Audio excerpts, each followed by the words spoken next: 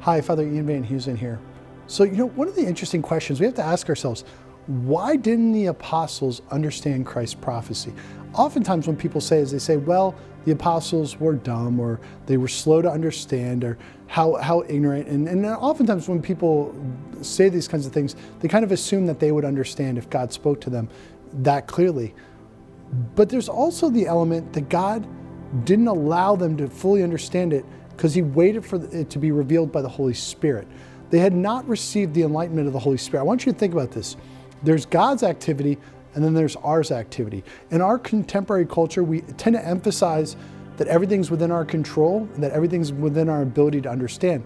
But guys, sometimes the truths of the faith and the truths about our life, we have to wait for the Holy Spirit to enlighten us.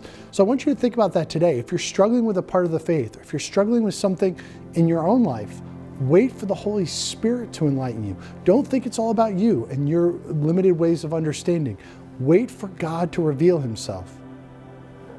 Amen.